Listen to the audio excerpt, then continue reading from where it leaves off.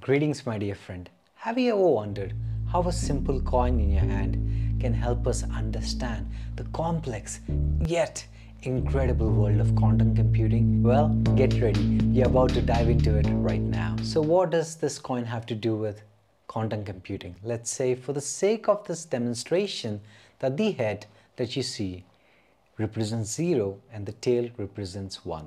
Zeros and ones are the binary language in which computers talk. In classical computing, a coin toss represents either a head or a tail, a clear choice between 0 and a 1.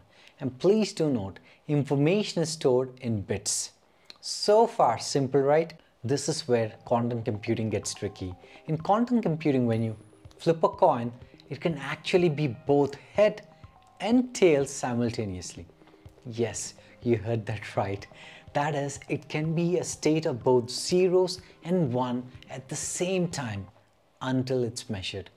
And also remember, in quantum computing, information is encoded in qubits. This mind-bending phenomenon where an object can be in multiple states at once, it's called superposition.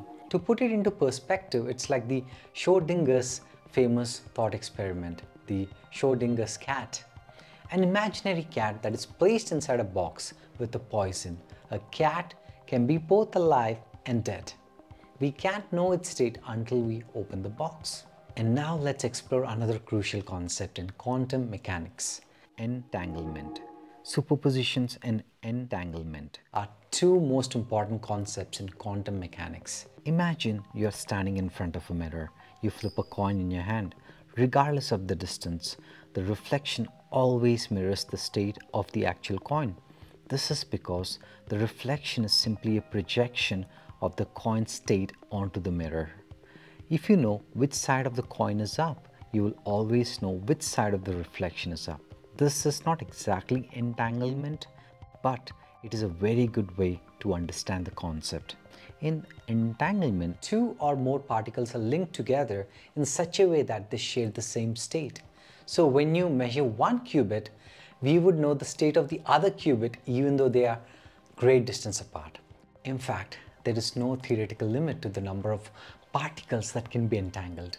The number of entanglements is only limited by the number of particles that we have. When you have more than 3 entanglements, it's called the multipartite entanglement. However, it is important to note that entanglement becomes more difficult to measure and control as the number of particles increases.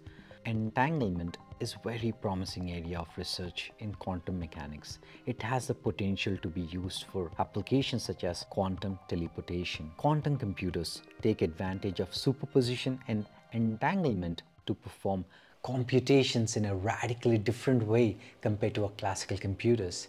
They can process vast amount of information simultaneously, exploring multiple possibilities, tackle complex simulations, cryptography, optimization, machine learning tasks, and potential solutions all at once.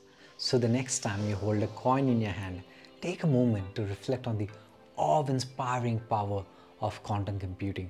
The ability of a qubit to be a 0 or a 1 opens up a world of possibilities to conquer the most formidable challenges we face today. If you like the content that I'm covering, please do consider subscribing. I'll really appreciate that, my friend. I wish for you to stay hungry and stay curious. Take care. A random shout out to our community members to show my appreciation for your support.